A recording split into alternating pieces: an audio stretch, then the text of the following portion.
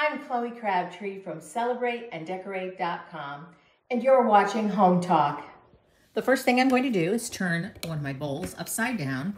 This is something we're going to do on all of the bowls. Obviously, we're going to take our tag off, and then I'm going to take my glue gun. You may have seen me do this in the past with shatterproof Christmas ornaments. And I'm going to turn it up just so it's better for you to see, but I like to work on it straight down like this. And what you're going to do is you're just going to gently push with a high temp old glue gun that you don't use for gluing, and it's going to melt a hole right through. And like I said, I will turn it sideways so you can see what it does, but it's going to melt a hole right through our bowl. See? There we go. So what I'm going to do is I am going to make a circle of these holes that are going to connect together because I want it to be, I want the big part in the middle, about the size of a quarter, to come all the way out. Do not press down too hard. If you do, you will crack your bowl. When you have your holes all in a circle, you just want to try and melt that part right between them so that it'll pop out a big circle for you, because you're going to want to have that to feed your Christmas lights through. And there we have it. Enough was melted. And again, be careful that you don't crack your bowl. And you've got a good size hole for your light to feed your lights through. And I'm just going to sand off those rough edges. So I have finished with all of my bowls. That's 5 of this one and 4 of this one. And you can see that not only have I melted the hole in them, but I have sanded them off so that they will stack smoothly together.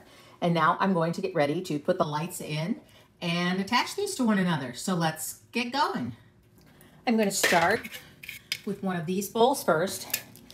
And I just happen to have these lights, these battery pack lights, but I wasn't sure that one of these would be enough, so I'm going to use 2.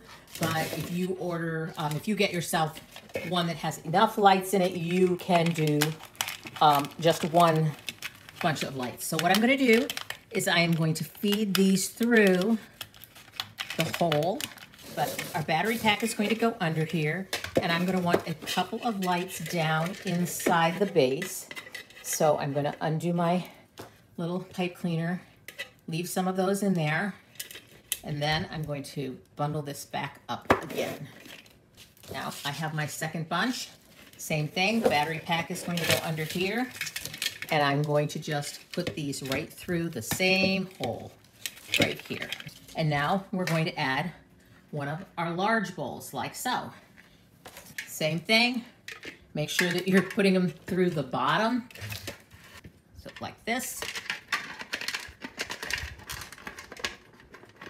Now I have this bowl on top of this one, but I want to secure it, so this is where I'm going to take my Eileen's The Ultimate, and I'm just going to add a bead of the adhesive right around the top here. So we put that down, and then we're just going to secure that bowl right to the bottom bowl. When you're confident that your adhesive is dry and that these are glued together well, so you can pick one up, the other one comes up, then we're going to take our second large crystal bowl with the hole in it, and we're going to do the same thing. I'm going to let loose a few of the lights, and then I'm going to push them through the next hole. And we're just going to pull that whole bundle through, and then I'm going to do the same thing with my second bunch.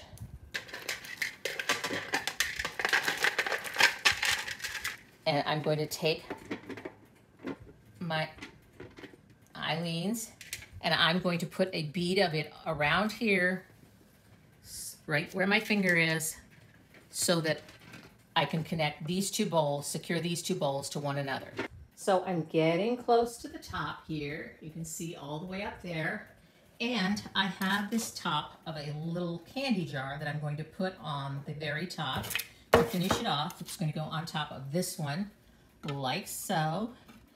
and I want to have at least one light up in there. So I have a hole in this one also. To get my little lights to stay and not to fall back down in, what I'm going to do is I have this clear waterproof floral tape, and I'm going to tape some of those lights. So I have 2 lights, 1 or 2 or 3 from each of my strands, and I'm just going to put that waterproof clear tape right across there to keep those right up in the top, and that keeps them from falling all the way down in. So I have climbed way up here, and of course that won't come all the way off because I've taped my lights on, but I'm going to do the same thing. This lid is smaller than this, so I'm going to put this on the high edge of this lid. You always want to put your adhesive on the highest point. I'm just going to make sure that that is centered, and we have a little top on our beautiful lighted tower. Somewhere along the line, I realized that if I pick this up, my battery packs are going to pull those lights down. So what I'm going to do is I'm going to take this plastic tray and put it beneath my tower of lights. Before I left the Dollar Tree, I picked up a couple of these glitter drapes, they call it, but it's the cotton with some glitter on it. I'm just going to open this up, and I'm going to cut some of this and put it down around the bottom, give it that little snowy look. But you don't have snow here in Florida, so. But there's no reason you cannot put this out in the snow. When we really want to see it is when it's dark outside. So I'm going to take this and head outside. And here is our lighted tower. It's out here by our tower of packages. I don't know if you got to see that. I did that on a video for you all. And look how pretty that is and how it glows at night. And you can imagine if I didn't have my porch lights on, you would see it even more. So I hope that you like this project and you're heading out to Dollar Tree to see if you can get those crystal bowls. I had a little trouble at first finding them, but this week I see they're all in stock. So get those and get your lights and make some of these for yourself for Christmas this year. They're just so pretty, and I'm ready for you all to get creative and make these yourself.